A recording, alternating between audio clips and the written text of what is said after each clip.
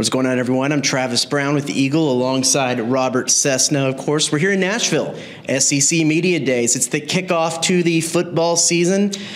Cease, we heard from A&M yesterday, heard from a lot of other schools between yesterday and today, but we're going to focus mostly on A&M.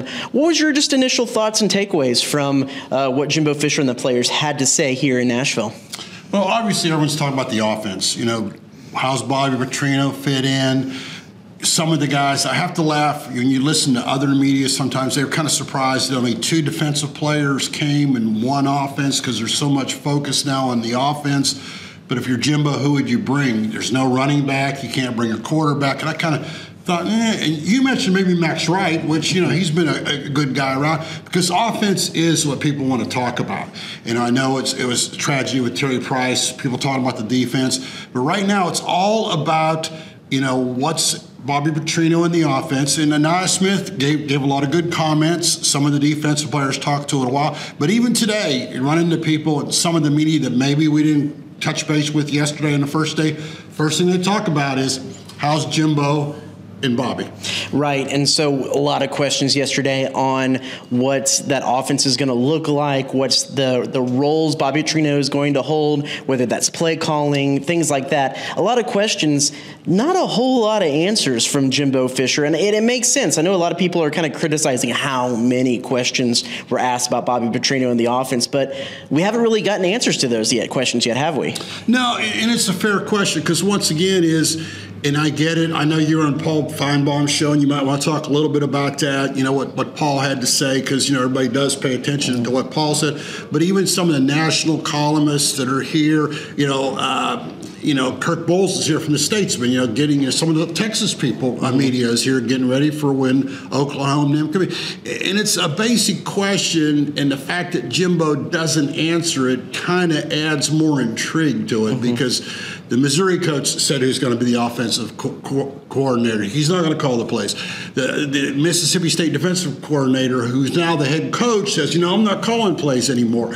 And I get it, but Jimbo also says, well, I don't want to say anything, but, you know, because people might, it's almost saying like someone might get a key on what we're doing, which is not the case. And it's created more of a buzz, and should it? Maybe Jimbo's smarter, and all of a sudden he wants that buzz. And of course, talking to the Arkansas people up here that we did before, even on this podcast. But you know, Bobby Petrino is such a private person anyway. Going back to his coaching days, he loves obviously not meeting us, so you don't have that. But it's just such a dynamic that, man, you wonder what's going to happen. And here we are, like, 47, 46 days from first game against New Mexico. We don't know. Yeah, with what Bobby brings to the table and what Jimbo brings to the table, we even ask a little bit about scheme, and is it going to be maybe a little bit more of that under center pro set? Is it going to be a little bit more of the spread of what Bobby has? We don't really necessarily know much of anything, and it's interesting to know how much do they really think they know about what's going to go on. It's just a really interesting situation all around, and something that we're probably not necessarily going to get solved until we see them on the field in the fall. Let's be honest, it gets back to A&M's underachieved 2 years in a row, and that's kind of the overriding deal. We walked around, everybody were trying to get the players, and I was not surprised, but a couple times I heard other writers from other beats asking the A&M players, well, you know, why do you underachieve? You know, you guys have the facilities and whatever, and that's kind of, you know, the good and bad of A&M. A&M wants to be a national top 10 power year in, year out, but it hasn't happened. And so you get those questions that when you pay $90-some million for a coach, you know, once again if you go to the best steakhouse in Bryan College Station, you don't want to get Whataburger food, or, you know, you don't want to get Burger King. And don't get me wrong, I go to both those places, whatever. But I'm just saying I don't expect to drop $40 at Burger King for a burger. Right. Well, and the interesting thing to me is you look back and, Nick Saban, of course, a mentor to Jimbo and a lot of guys in the SEC. You go back to what many people have talked about in Nick Saban when Hugh Freeze brought in that up-tempo offense to Ole Miss several years ago. He brought in Lane Kiffin, and he was normally like a guy who wanted his offense to be ball possession to help his defenses run, but he changed courses and did something different, and everybody praised him for being an innovator and changing his approach and everything like that. Doesn't it seem like if Jimbo would have attacked this head on and said, hey, this is what we're going to do, he's going to call plays, this is what it's going to be, and if it is successful, then everyone praises Jimbo for being an innovator in the same way. Yeah, because it's kind of funny, Travis, because you pick up a little bit of things from everyone, which I think whether you're a writer or whether you're a fan, you should do that as well. And then you look, and Jimbo said something that's very apropos. It's, we know Nick Saban's a defensive coordinator, great guru, and Kirby Smart. He says, you don't think Kirby and Nick Saban hops in there once in a while on defense? That's probably true. But once again, they've won. They're winning every year, and Jimbo has not produced the championships that he said he came here to win, and it hadn't been close. Now, you can say go close one year. Let's be honest, 9-1. They were number 5. But, that's one of those deals that has an asterisk. That was a COVID-shortened year. Did he prove to be the top 5? Yes, but it was only 1 out of 5. Once again, you're not paying Burger King money. You're paying, the old days gone back to people who remember. The best steakhouse, I forgot the name now on Bryan College Station. I'm too old. Republic or Christopher's. Well, those are good ones for now, but I was trying to think of the other one. But my point being is, and then winning solves everything. You come today, and what I said to Travis last night when we were kind of, we or like anybody else, we talk for a trip, and I said, man, I just didn't think there was that many people yesterday there. And you go, well, it's the first day, it's only 3 people. I said, yeah, but it's A&M and LSU. That's a pretty good twosome today, man. They showed up for Georgia. It's amazing what winning will do, and I think it'll be that way tomorrow for Saban. And I think that's what fans want. And even Jimbo Fisher said one of the things he talked to everybody is he wants to reward 3 people: his first-year players, the fans, his staff, whatever. He hadn't done that yet, and that's why everybody is a little bit edgy. I don't know what's the right word to use for A&M fans right now, but it can't be happy. They've had 8-4 and 5-7. Sure. Some things were able to glean about the offense is the fact that the 2 defensive players that were here, McKinley Jackson and Fadil Diggs, said through spring practice they saw a lot of swagger in A&M's offense under now Bobby Petrino. And I asked Anaya Smith, well, where does that swagger come from? And he did raise a good point. He said that when Jimbo was both the offensive coordinator, the play caller, and the head coach, if there was routes run the wrong way, if there was little things that needed to be tweaked here or there, he might say, get on the guy or something and say, we need to work on this. I need to talk to you about this. But he wears so many hats. He was bouncing around. He might not have actually gotten back to that player to go over what was wrong. But with Petrino's kind of running the show and Jimbo sitting back and kind of watching things from a 35,000-foot view, Petrino is there to correct, run the route this way, throw the ball that way, things like that. But when Jimbo wanted to come back and talk to a guy, he has a little bit more of an opportunity to do that. He can pull him aside there and kind of offer a little bit. So they're getting that kind of double instruction that they weren't getting before. One of the things that Anaya Smith said. And then another thing that I think Fadil Diggs said yesterday is the fact that they've been working a lot faster. I think Jimbo Fisher took a lot of heat last year for how long it took A&M to get to the line of scrimmage and then snap the ball. And they're working quickly between the snaps, they said, under Petrino. So little bits and pieces that we did get about the offense, but not a whole lot of direct answers from Jimbo Fisher. Cease, what else stood out to you maybe from some of the other teams we've talked to, or other little side conversations that we had with A&M players? Well, talking to A&M players, it's just a couple of them were asked about Texas and Oklahoma joining it, and that's kind of a weird thing just because, like, Anaya Smith probably won't get the chance to participate in that. And these players, we laughed afterwards, some of us old hairs walking away and talking, 11, 12 years ago, these guys were 9, 10, 11 years old. It's like, I'm 70. It's hard to remember what I was thinking when I was 10 years old. So asking, and I think Kirby Smart hit on it.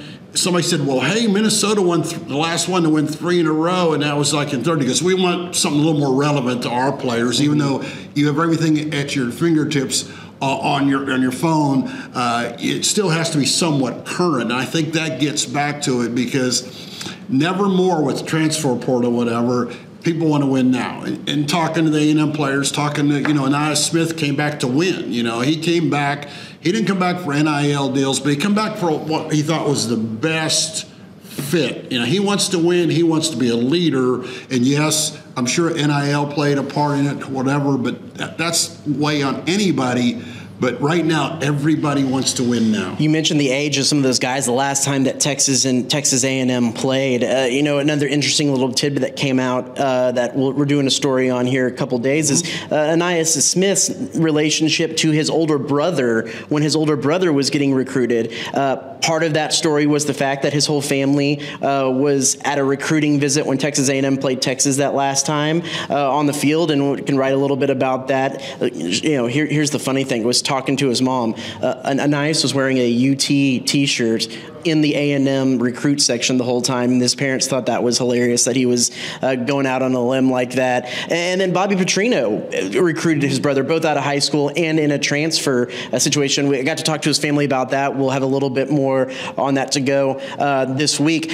Cease, you've done a lot of media days, like a lot, like a whole lot of media days. like a lot of media. No, I'm just curious. A lot of people sometimes ask about the kind of behind the scenes of what this looks like for us. How have you seen media days evolve and change over the years to where we are now here in Nashville?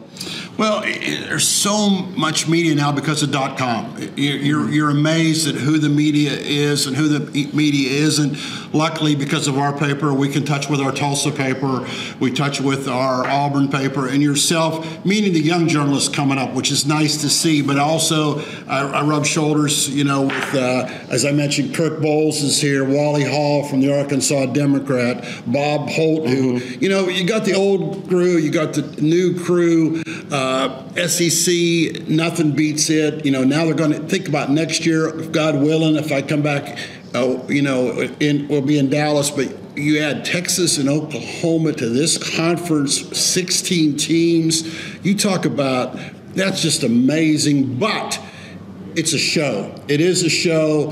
The coaches realize it. The players realize it. There's not a lot of information that comes out of here a lot of times. But yeah, you find out who might have got run off. There's enough to make it worthwhile. There's a lot of news. We've known a lot in the last couple of days. Smokey Bowie, Smoke Bowie. Him too. He's not at Georgia. Well, you learn stuff, and you freeze. Coming back. That was kind of interesting. There's a guy that come back that was gone, and so there's a lot of news here. There's a lot of personalities here. It's an event that it's not really for the fans. It's for the players, it's for the coaches, and it's for the media. And sometimes... And a lot for TV. And a lot for TV, a lot for TV. And sometimes the media don't agree with each other, and that's kind of what I like, because the print's better, know the electronics better, know the instance better. Let's be honest, the fact that there's so many, even .coms we haven't heard about, and you might question them, and I go, did that guy just ask that question? That's a stupid question, like I would ask. But my point being is, never has there been more information being distributed from any kind of these, because coach makes a bad joke or tells a good joke, it's out there. Well, you mentioned a good point. The SEC Media Day is going to be in Dallas next year, the year that Texas and Oklahoma enter the SEC. Kind of maybe rubbed a few Aggie fans a little bit the wrong way that they've been in the SEC for so long and not a whole lot has come this far west until the Longhorns and the Oklahoma City. Do you see it that way? Do you see it was just an opportune time? What's your kind of take on, is it much ado about nothing? I am a conspiracy type guy. Okay, A&M's been in the league 12 years. Okay, and A&M was a big coup for the SEC because the SEC wanted to go in to Texas. They add Missouri as well. Okay, A&M was in the league, and I firmly believe, being in the SEC long enough, I don't necessarily buy that everything rules in favor of Alabama, even though you have to wonder about a lot of things. It just seems sometimes the big dog does get a lot of wags, so to speak. But I think, Vanderbilt in a lot of things has the same vote that everybody else, but I'm like you. I mean, I'm like myself saying, okay, as soon as Oklahoma and Texas come in, they'll go to Dallas because, now there's A&M and Missouri's close. You got 5, Arkansas. Okay, Arkansas loves Dallas. As soon as A&M went in, why not have been into Dallas before? Because that would make sense, Arkansas, Missouri, and A&M. No, Texas and Oklahoma.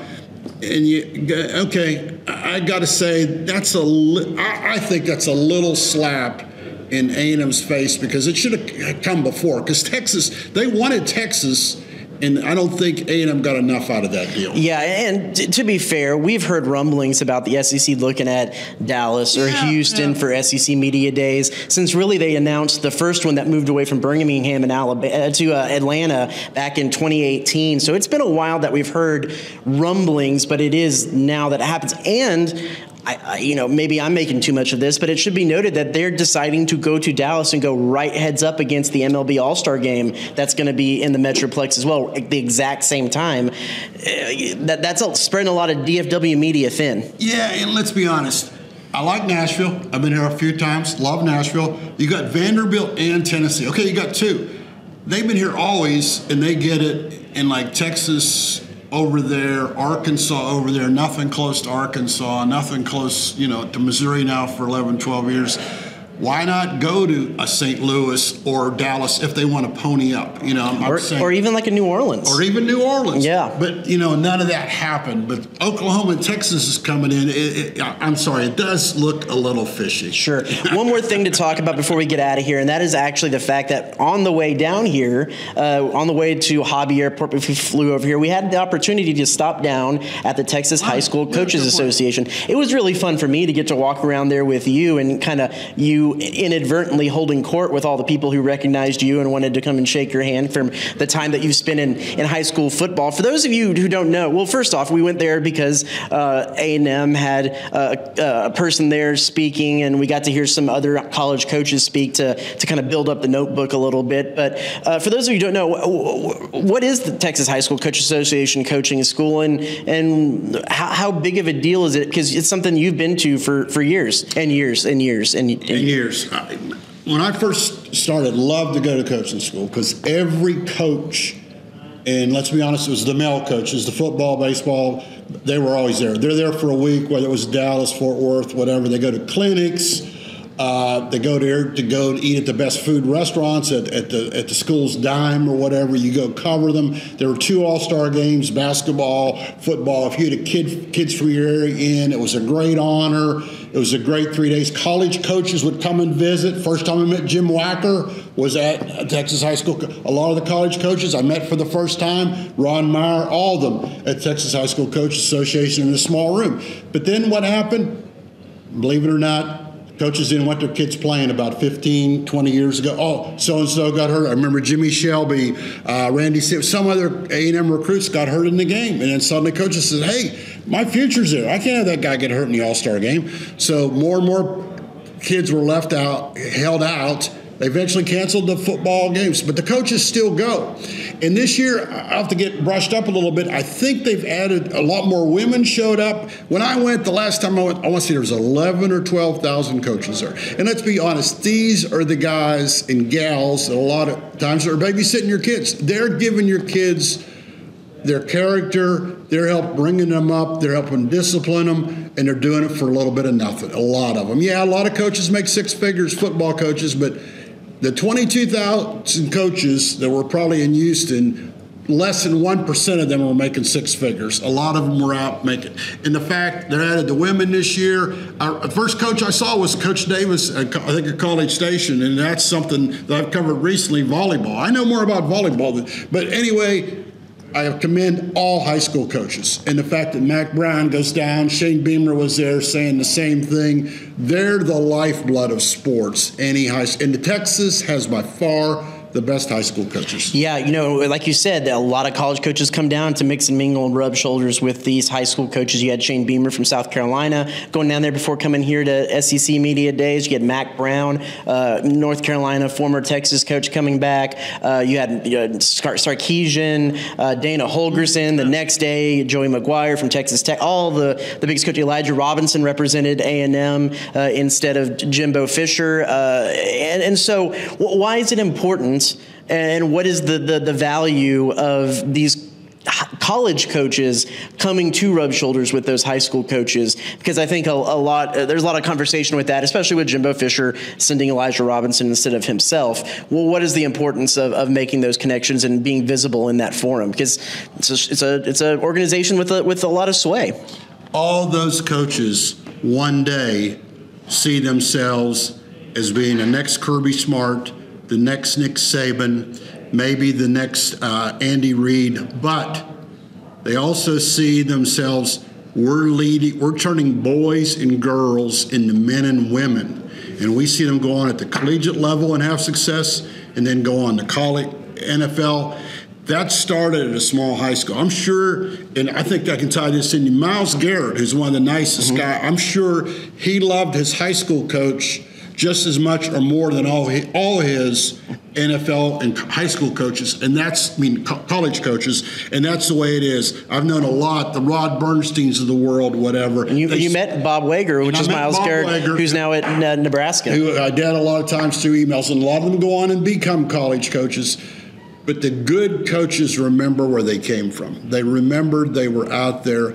Spike Dykes, he started out, all those guys started out as high school, most of them started out as high school coaches, and they understand how important it is. And they want to be just as successful as the Kansas City Chiefs are. And they want to do it the right way. It doesn't matter who they are. Sure. Well, that's all the time we have here in Nashville. We'll be here the rest of the week, so check theeagle.com for that e-edition and all the content we have coming up from here. And we'll be back and getting ready for that football season, which is right around the corner. So for Robert Sesson, I'm Travis Brown. Thanks so much for watching.